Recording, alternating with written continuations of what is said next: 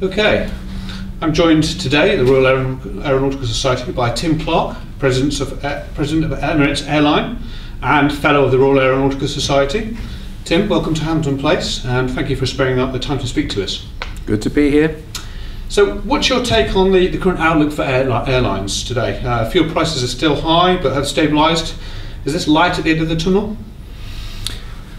Well, if fuel prices come off a little bit further, and there is evidence that that is starting to happen for a variety of reasons, but if we can get the fuel costs into some kind of ratio that allows us to become profitable again, then that would be a great thing for the industry. So where are we today?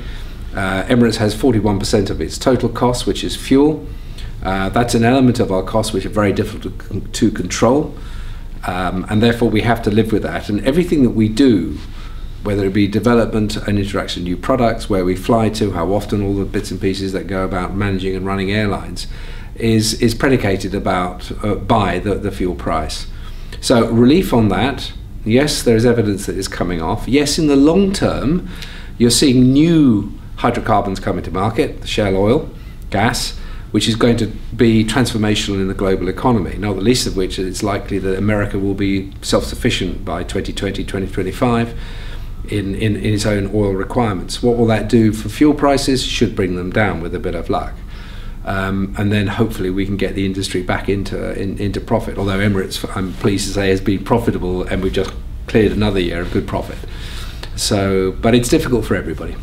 Talking of profit, you have recorded a full-year profit for the past financial year of up 52%, which is pretty impressive. Are those kind of profits sustainable, do you think, going forward? Well, kind of my job depends on that. Well, Emirates is an airline that is required to be totally self-sufficient. We must do everything according to our own grand design. The government, although it be the owner, doesn't help us in any shape or form. We're accused of getting cheap oil. Well, Dubai hasn't got any oil, and cheap money, well, they don't have a lot of that. So we really have to develop what we're doing and maintain a strong balance sheet, pin lots of cash to it if we're smart, and grow the business profitably. We've managed to do that. We've done it now for 27 of our 28 years, and I believe that we are strong enough to continue to do that. I remain confident that we talked about fuel earlier, we talked about green shoots in the global economy. So taken together, I'm forever the optimist anyway, so it takes a lot to knock us down and push us down and make us give up. So yes, I think the prognosis for future profitability remains as good as it has been. Okay, but do you have any concerns about the operating environment going forward? The year-ending sort of profit margin fell from 9.9 in March 2011 to 3.1 in 2013. Is that the new norm going forward? No, it doesn't have to be. A lot of that is, as we said earlier, fuel. Yeah. Fuel should be in the region of $70 to $80. Whatever people may tell you about global demand in Asia and China and this and that, I'm sorry, but that is where fuel sits. And that's where airlines can get themselves back on their feet and make money. And the net margins that we will create will be much better when we get that off. In the last few years, and in fact the last few decades, the airline industry has led as a model to other industries as to how to go about reducing unit costs in the long term and really producing a highly efficient business. Otherwise they wouldn't have survived, and some, as we know, have failed. So it's a good business, it's a strong business. Underlying, it's a strong business. Give us a chance, give us a break, and we'll be all right.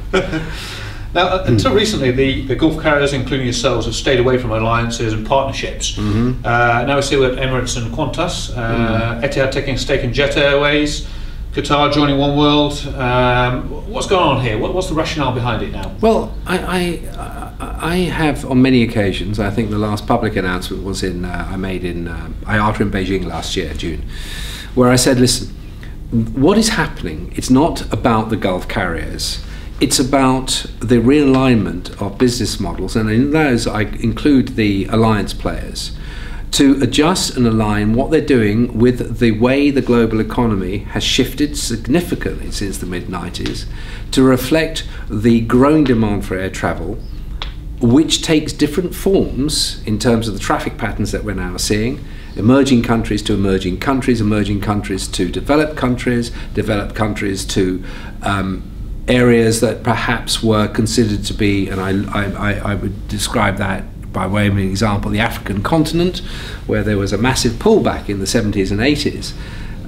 But here we have new markets emerging. So what you're seeing is the recognition, one, the Gulf carriers are not going to go away. Two, the size and scale of what they're doing on a global scale has to be reckoned with. It's no point continuing to throw bricks or try and take us down, because you've been doing that for years and it hasn't got you anywhere. In fact, if you look back at when you started and what we were then and what we are now, hey ho, there's no point to it.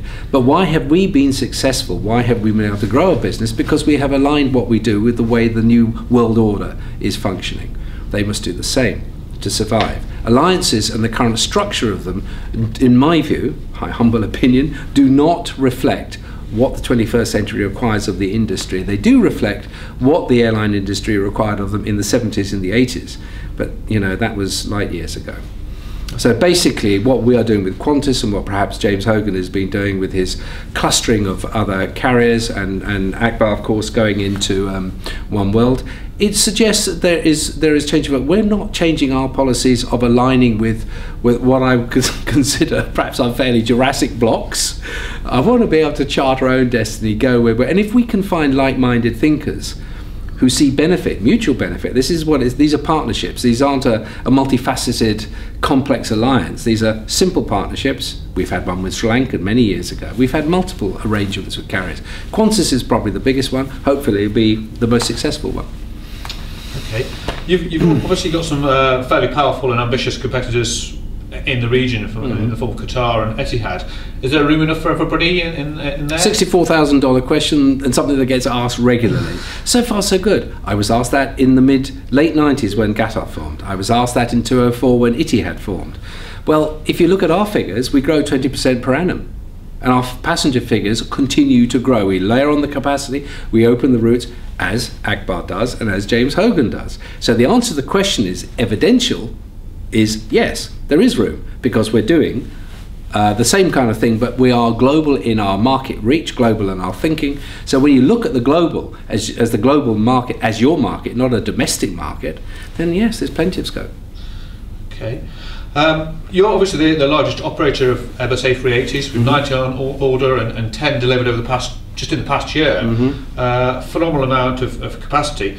How did the recent wind crack issue affect your operations and services? And obviously now it's solved. Will you be ordering more A380s in the future? In answer to the first question, in the initial period where we were faced with this, we were pretty devastated, because it had ramifications throughout the whole of our operation. When we sat down with Airbus and we worked our way in real detail to get through this, them of course doing the fix analysis and everything else, and now we have an agreed program where 34 of our aircraft have to go into 6-week periods in various maintenance repair organisations across the world at Airbus expense, I might add. So we now have mapped that in. So we planned that in the summer of last year to start now. Our first aircraft went in for this fix about 4 or 5 days ago. And between now and November 14, we will see all of them go through. But we've been able to adjust the schedules, our programs, to take 4 to 6 aircraft out at any one point in time. Yes, that's painful. Yes, it's retarded what we would have liked to do. And yes, it's been particularly significant with this aeroplane because it is the most popular aircraft on the Emirates fleet. And will you be wanting more in the future then? And in the future, if we could, we would have ordered many more some years ago. But we have physical constraints at the Dubai hub, even though that's growing. I mean, it grew 18% April last year, this year over April last year. And so we're all fighting each other to get the slots. I've got Fly Dubai that was created by the Dubai government, now run as a separate entity, a bit like we are. They're fighting for slots and they're fighting us. but it's a high-class problem. So now you see the airport probably going to reach 90 to 100 million by 2017 at this rate of growth. Okay. You're also obviously a valued customer to Boeing, and you've been quite vocal in defining its latest upgrade to the 777, the 777X. Will you be placing a launch order at Paris in June, and how many aircraft might you be thinking of? We will place the launch order. We will place an order. I'm not sure it will be the launch order. It's likely, because we've been working with them for over 2 years now, 2.5 years, in trying to get this specification defined, and the aircraft got into some kind of state that would suit us.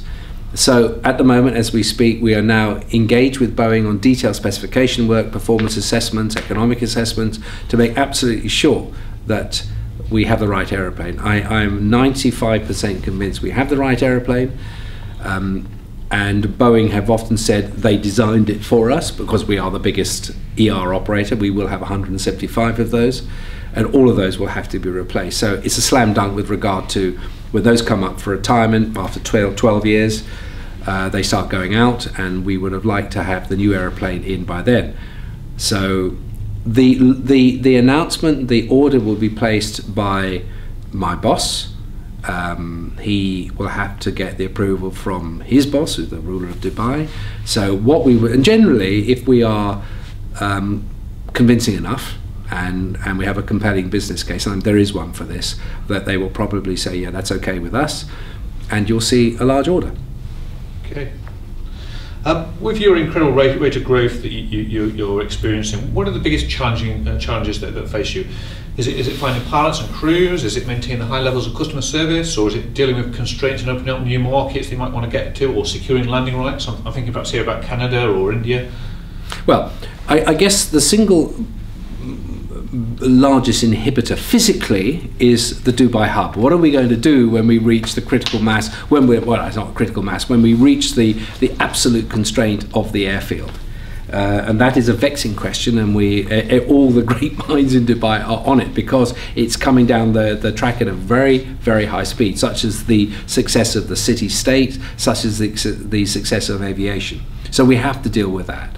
Secondly, we have some air traffic management issues, airspace issues that are also causing us concern, because we have compression, Abu Dhabi has compression, Oman has compression, so we're trying to sort the airspace issues out, and they are a real inhibitor at the moment.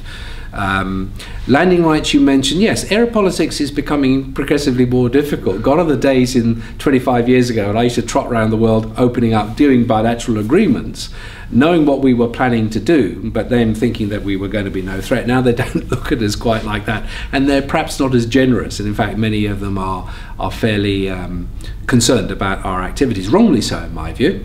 But you know, particularly in the world of multilateralism, liberalisation in the last 10 or 15 years, the way governments have been opening up, yet aviation remains one of those little sticklers that they find difficulty in being as liberal as they would do, for instance, in telecommunications or utility and power or even marine. When it comes to aviation, even though they're all privatised theoretically, there is this legacy thinking which goes back to flying the flag of Imperial Airways, as far as the UK is concerned, circa 1936.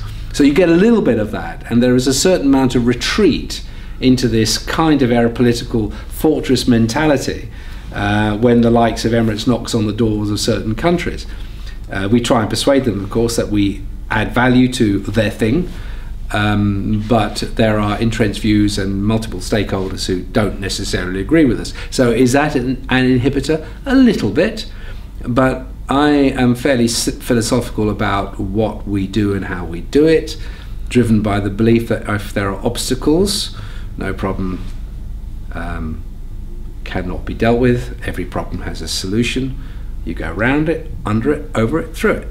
And that's how you get on with the job. And if you can't win in any of those, you go somewhere else. There's plenty to do. There's plenty of countries that would love to have our presence in their markets because they value what we do and the effect that they do. So aeropolitics, yes, manageable. We are an extremely well-spread carrier by any stretch of the imagination on the global stage. We are a brand and force to be reckoned with, both in terms of product, whatever, and that encompasses a multitude of sins. And I believe when you get the European aerospace or the American aerospace industries, which recognise us as being incredibly potent. When you look at 44 to 50% of all the long-haul orders for both Toulouse and for Boeing are in the hands of the 3 carriers in the Middle East. That's formidable, because the supply chain that are into that are huge. And of course, you mentioned the 777, 8X, 9X. I guarantee you, the GATA will come right beside us and order. Qantas will come right beside us and order. So taken together, and I'm sure James Hogan will also want to do the same thing, because he will recognize a good aeroplane when he sees it.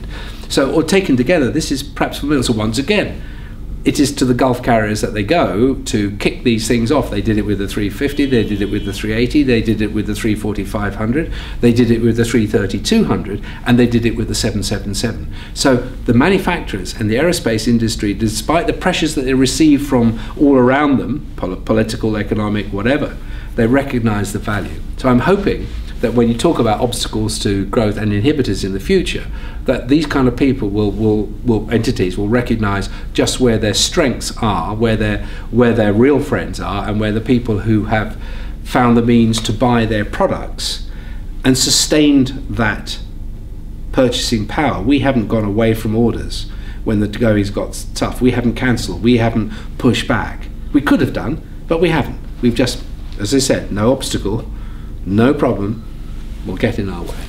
Excellent. And you mentioned the kind of squeeze at Dubai hub.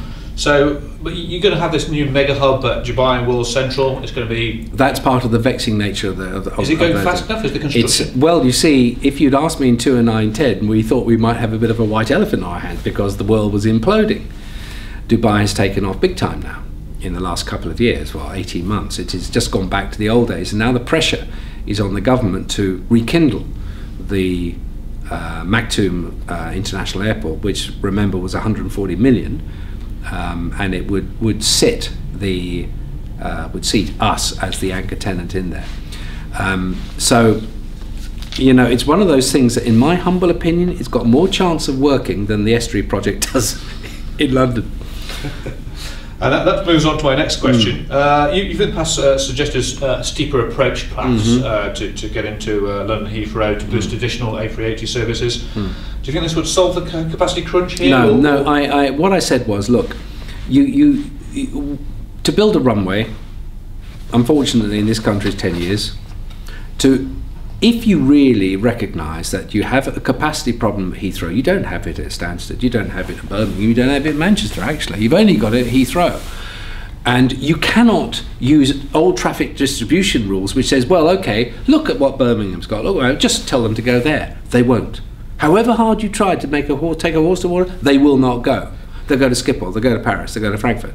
And if you talk to an airline CEO in some of the Asian countries, and you say go to Birmingham, they say, I don't want to go to Alabama, I want to go to the United Kingdom. And I say, let's start again. I'm not being disingenuous to them, but the fact is that there are cities in the UK that nobody's ever heard of, in Chengdu or Shanghai or whatever. It is London that everybody knows. It is a truly global city.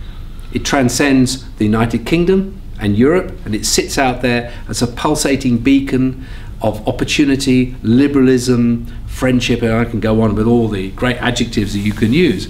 The fact remains, whether you like it or not, this is what it's all about. So how do you deal with that? Well, Heathrow has to be dealt with in the short term, and this is where things like the steep angle approach with the modern jet needs to be taken a little bit more seriously. Can we do it? I believe so. Will the multi-stakeholders that, I mean, I've been banging this drum for 4 or 5 years now. With other governments, the Labour government, it started to get a bit of traction. It's starting to get a bit of traction here now. I was talking to the Transport Minister, Secretary of State for Transport yesterday, and it was being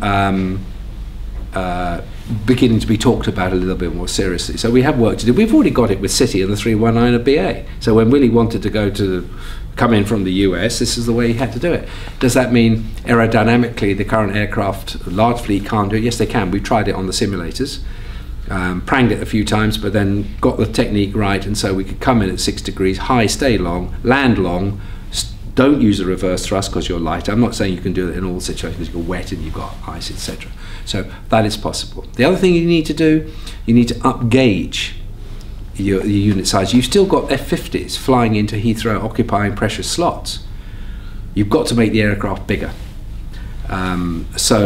And if you remember back in the 90s, it was BA that was waxing lyrical about the 380. They had double-decker buses parked under the wings and said, this is the future. The 777-300, or the 777-200 then, and the 380 was the future. And I remember one of them, whether it was Colin Marshall, saying, we'll never have anything smaller than that. So then the thinking was going on.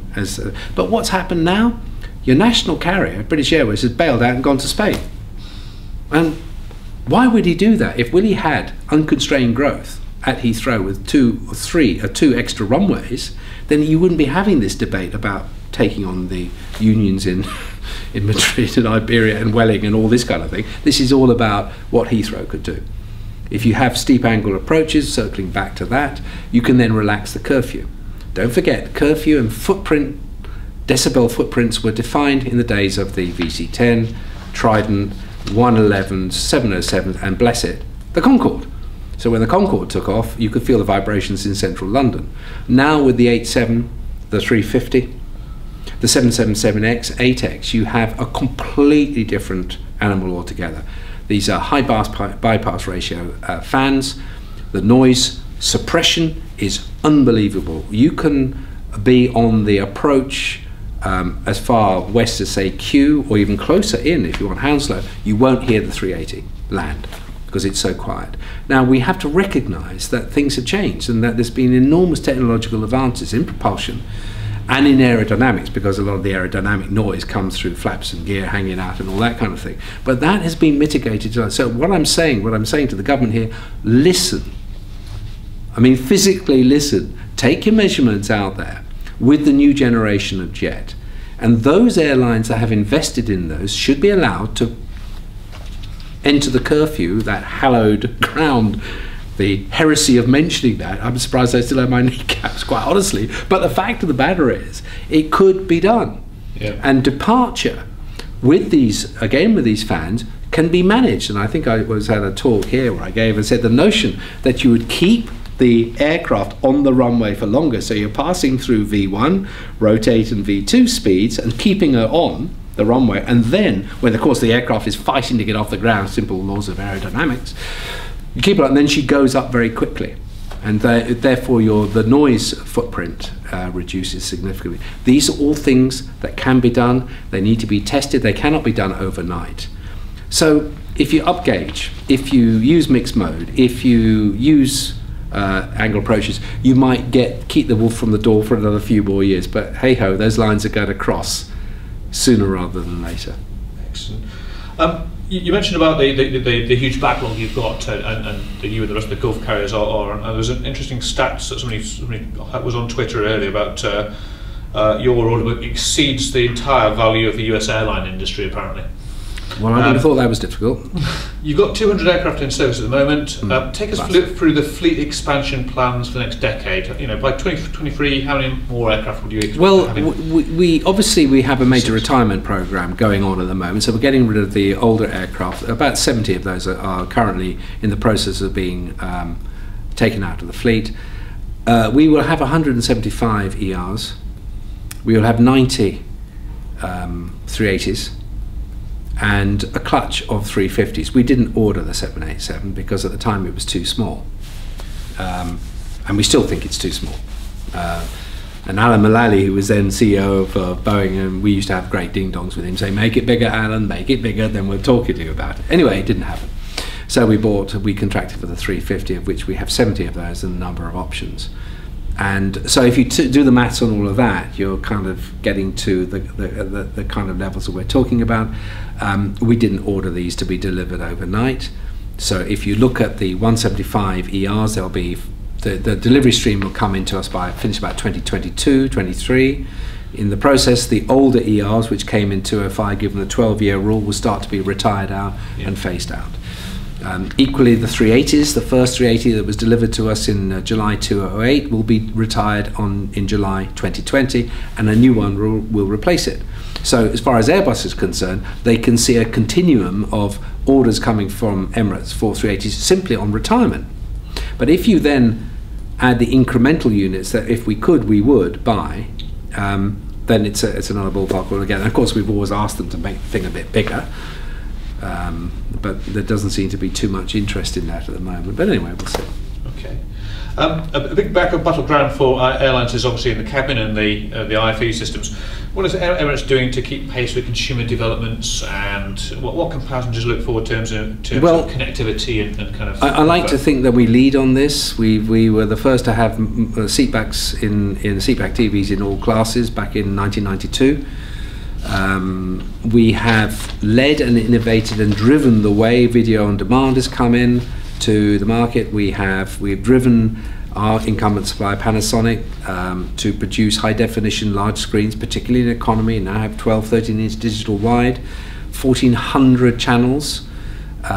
Just about everything that you can see and would like to see is on our systems. We have introduced Wi-Fi, we have internet, we have live TV, although that's proving a little bit problematical at the moment. Our connectivity, particularly the internet connectivity and voice communication using your own mobile phones, we have driven. The industry went away from mobile phones, if you remember, and we would not give up on that. I personally could not understand why you could not use your own mobile phone on the airplane, that you had to use our in-arm hardwired thing. So now we're through that. You can use your own mobile phone on our aeroplanes. The internet, of course, is hugely powerful and potent for us, because as long as we can get the bandwidth in there, we will continue to develop that and make it fully offerable at a very cheap price, $7 for any number of hours, and you can't use as much as we can give you. What are we doing in the future? There is quite a lot more coming. Screen sizes will change yet again, particularly in the premium cabins. As I said, the continuing development of down the connectivity path. So we want to feel, and as one of our mantras has been, alignment with not just consumer electronics going along around us, and that's particularly important because it has been revolutionary, and the speed at which that has come to market continues to stagger us. But we've had to say we cannot remain where we are and rest on our laurels, because within 10 minutes it's all changed. iPhone 25, iPhone 503, Samsung this and Samsung. We lose track. And yet I still go around with my Nokia 6310 iPhone, which is sitting on the table over there, which does the job for me. However, so for us, this whole interaction, entertainment, given the ultra long range missions that we fly our aircraft, is critical to what we do. And I like to think, and I'm sure Panasonic will tell you, that of all the carriers they have dealt with, Emirates has been the most forceful, the most innovative, and the most creative in trying to do just that. And others have benefited from it, and others have followed. Some have gone past us. Well, good luck to them. At least the bar keeps on being raised. And I, as long as I'm running this business, will recognize that every product has a cycle. If you leave that cycle unattended to, and don't refresh it, change it, whatever, then you're going to have a problem. Others will do it for you, and then you'll be out of business. So it's something that we are particularly focused on. You mentioned the internet there. Has Emirates got any plans to sort of exploit social media? We do. I don't like the word exploit. We are engaged. We are in the space.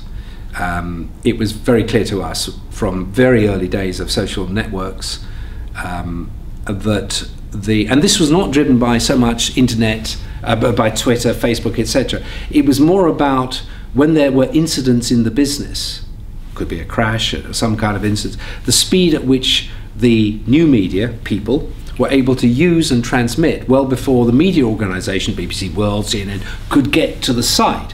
And that was a shocking, this was back 10 years now. And so we had to recognise that this was the future. I think we did. Then of course that went off at light speed and entered the social network sites, and how transformational they have been with regard to lifestyles and for everybody on the planet. So you can be a man in Gaborone and a man in Chengdu or Chongqing can be talking, reading, tweeting, doing all those kind of things. So it's transformational. You need to engage to make sure, in the nicest possible way, that you're not being taken down. The social networks have taken down governments. They will take down brands. Be careful, because it's so interconnected. A lot of people, and I notice it in Europe, so Fortress Europe, guys, it's all changed now. This is a borderless environment. the Chinaman, the Spaniard, the South American, the Brazilian, they're all on the same message. They're all on the same aspiration. They look and dress the same. They have the same, might speak a different language, but aspirationally they want to do the same thing. And they will communicate one way or the other. That mode of communication never existed before.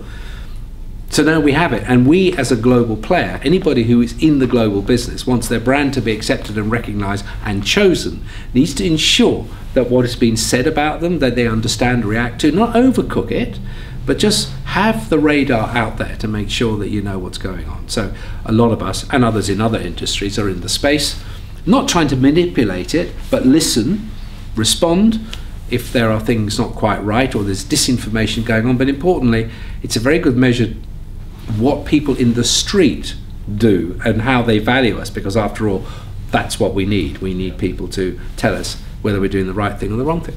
Okay. On the environment, the EU has back down in regards to extending ETS to aviation. What is Emirates' preferred way forward with this now? I've always suffered with the ETS schemes. It's a laudable thing to do, obviously, to try and lay off pollution, the environmental footprints that we all create. I don't like the draconian nature of what it was, the way it was being imposed upon us. I bitterly oppose the collection mechanisms which saw money going into collector nations and that money being used for general treasury purposes rather than being funneled back into R&D or environmental side of things. My view is, how do we go about this? It's a great story that we don't tell. I mentioned earlier propulsion. I mentioned aerodynamics. I mentioned materials and production of aircraft, the flying of those aircraft. Well, these are not the Concords and VC-10s of 30 years ago. These are highly sophisticated, cheap, well-designed, fuel-efficient aeroplanes that do a much better job, carry a lot more people far more cheaply in terms of the environmental footprint than ever happened before. But that seems to be lost. The script is lost. It doesn't get communicated. And so we get that rump of people in the EU, bless them, who are fairly zealot-like in their means. I'm not saying they don't listen, but perhaps in other areas there is evidence that people haven't listened or misbehaved or whatever, and therefore they've said it's one for all and all for one.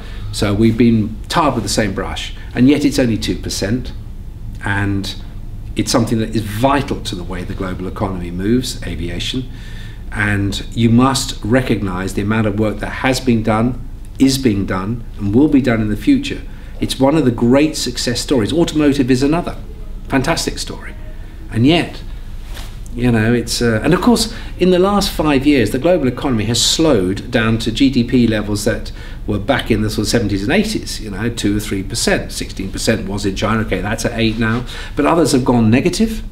So that has caused, and they have by accident or design got what they wanted, because consumption, pollution has fallen. So going forward, yes, I'm a great believer in the rape and pillage of our natural resources in the planet and what we're doing for our successive generations that come after us, and how we have a responsibility to ensure that we do not squander and waste. And so we as an industry need to be, in my view, aware of that and deal with it. Emirates is now a global brand. It's got global reach. When you first joined Emirates in airline planning in 1985, did you ever think that sort of 28 years later you'd be in charge of this massive aviation powerhouse? I didn't, but I was a part of a group of people who were best described as optimistic, opportunist geeks in the business. We loved what we were going to do, and importantly, when the government of Dubai said to us, look, here are the rules of the game, no money, no subsidies, no free oil, no government guarantees of debt creation, none of this, etc. When we looked at that, we thought, whoa, this is, because I was in Gulf Air and others had come from others, said, well, of course the airline industry was a basket case then, and they thought, well, how are we going to do this? But that was the challenge. And when they said, anything other than those, you can do what you like. So we thought, well, how do we do this? And what do we do? And because it was like a great weight coming off our shoulders when we realized that we were being given a free hand. Not many people have done before, because you've had government involvement, you've had, you know, requirements of the state to fly these routes, to buy those airplanes because they're produced in Germany or the United Kingdom, etc. All that was over. Do what you like, don't break the rules, and don't ever lose money, and don't ever come to us for money. Very sobering thought that, you know, otherwise you won't be here much longer. So, well, anyway, there was a group of us, and we had a great time. Morris was the kind of leader then, Morris Flanagan. Sheikh Ahmed was working closely with him, learning the business, and there were about 10 of us. So we just got on with the job. We had an absolute ball. And we've had a ball ever since. No, where we are today, it didn't happen. But what happened was that little business model we drew up in 1986, I've still got it sepiaed in my bottom drawer. Hasn't changed. It's exactly the same. Nothing's changed. Thanks. You mentioned Sir Morris Flanagan, obviously. He retired last month. What do you think his overriding legacy is for Emirates? Will the character of the airline change going forward, do you think? No, I don't think so. Morris, of course, got the keys to the business, plus the cheque, and it was charged the responsibility of taking it on.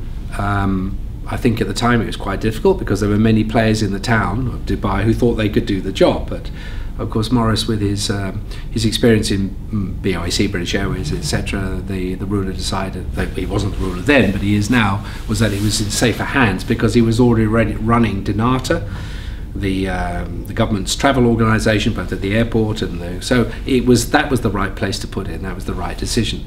I think Morris did the right thing with regard to assembling a group of guys who he felt could take it on, because he couldn't do it on his own, of course. It had to be done with people who had the energy and the drive to do it. So that was that will go down as he got the right people, he did the right thing at the right time.